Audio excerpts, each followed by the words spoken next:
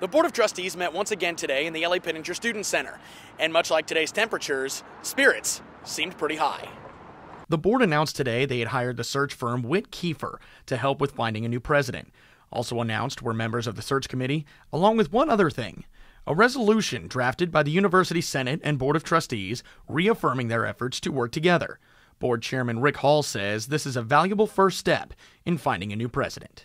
Well, I think the resolution, I think it's a strong statement as to the values that the Board of Trustees hold. It's a firm commitment to the strategic plan that we have in place, and it just shows that we have a vision for the future.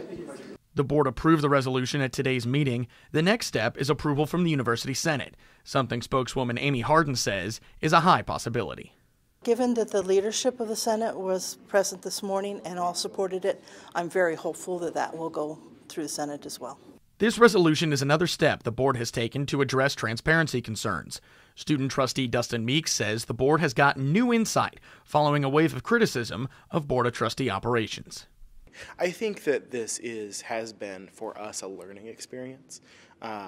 As Rick, I think, expressed in his comments, it wasn't that there was any like intentional non-transparency about the way that we operate. It was just that nobody wanted to come to board meetings. It was not something that people had asked for, and suddenly people were asking for it, and so we were more than happy to oblige.